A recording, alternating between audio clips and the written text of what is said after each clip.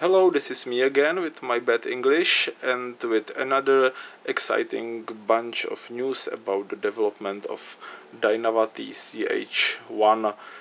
Here is our development board, and now I will show you the current status of the software, which again is nowhere near the final version, but it can give you some ideas.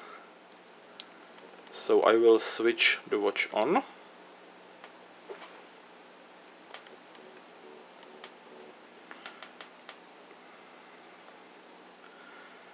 Now it's booting, and hopefully we will see the default clock display.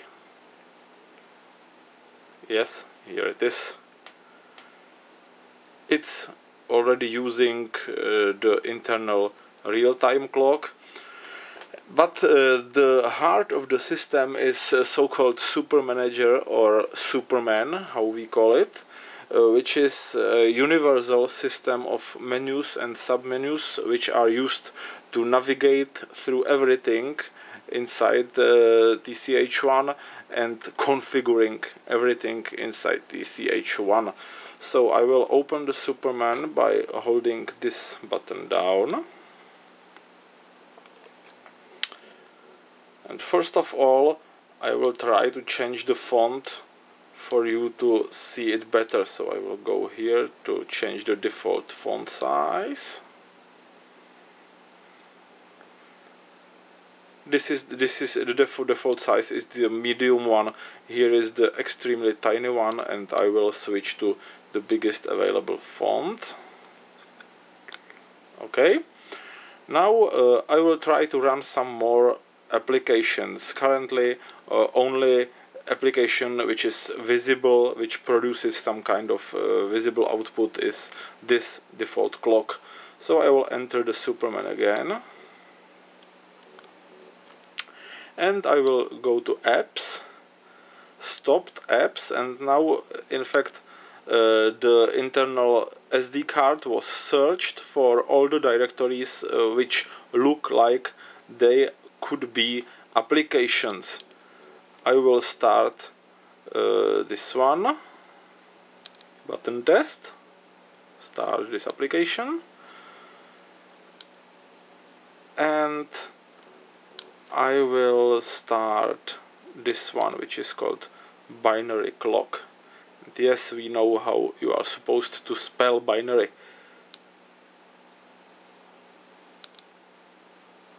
Okay, now I will get back to the clock screen, and now I have 3 applications running, and I can switch between them using the switch button. Now I switch to binary clock, which is a kind of geek clock display, because you have to understand the binary code to actually decode what is the time and date, but it looks cool. And this is the old button test application, which just prints the button events as they are generated. Now when I switch to the binary clock applications, I can open its local menu, and here I can select some color variations for this watch. For example, I can try Inferno, which is just different shades of red.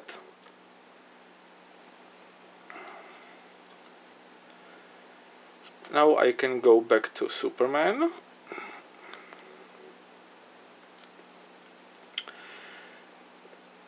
Here I can browse all the apps that are currently running. Most of them are system applications which I cannot stop, and they don't produce any visible output, but here I can see the binary clock bitmap representation and the default clock bitmap representation. Here is some info about the application. And in most of the menus of SuperMan I see this item, which is add the shortcut, which creates a shortcut to this SuperMan location. And now whenever I enter the SuperMan main root menu, I will see the shortcut, and here I can go directly to default clock page and see its settings and so on. This is consistent across most of the SuperMan menus. So for example, one of the SuperMan submenus is file browser. Here I can see directories, files on SD card. If the file contains some structured data, I can browse them.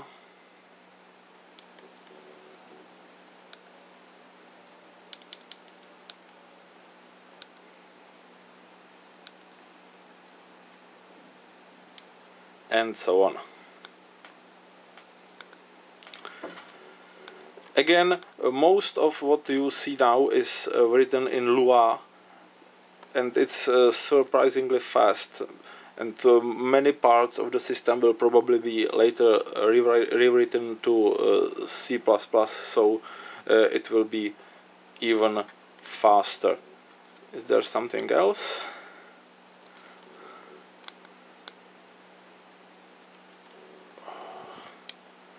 Yes, also you can adjust the time and date, which is currently very basic, like this, if you want to adjust minutes.